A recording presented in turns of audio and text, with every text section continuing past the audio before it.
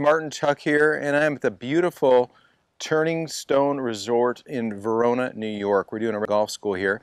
We just wrapped up the day. The lads are sitting over there having a cold beer. And I said, gentlemen, what tip would you like me to do? And the one fellow said, Martin, why don't you explain the primer procedure, the practice swing, and how it's going to help take you from skills you're developing on the range to performing better when you get on the golf course. I thought that's a great tip. First thing, I want to talk about the driver. Practice swings with a driver, you guys and gals out there in golf past and golf world. Think about this. The driver isn't intended to hit the ground. I can't tell you how many times I see people take practice swings with their driver and scuff the driver along the ground. The driver is the only club in the bag that's meant to always be swung through the air and only hit a little bit of the tee and the golf ball, and that's it. Now, naturally, once in a blue moon, you'll see a really skilled player hit driver off the deck, but for the most part, it is a club that we are going to swing through the air only. So a lot of the times, I like to hold the golf club a foot or so off the ground and then really feel like it's just going to pass through the air, because I want to feel like I can make that swing unencumbered, collect the ball, hopefully hit a nice one down and play.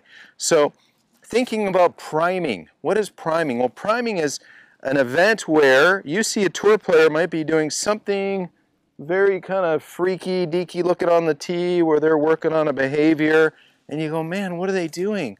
Well, they're putting in a feeling that they've worked on the range, and they'll do that behind the golf ball. I am a few yards, 2 yards behind the golf ball, somewhat on the target line, and I'm going to put in a priming feel. Most of the golfers we see zip it inside and have to come over the top. So why not prime something different? Prime something that maybe gets a little bit more vertical. Now the club can go behind you, and then you can unwind an inside-out strike. So to prime that swing, remember, we're not going to touch the grass. Hearing that swoosh, now let's walk in and hit a shot. We just primed it. Aim the club face where you want the golf ball to start. Organize your feet. You've just primed it. Let's see how we do. And I'll take that one every day.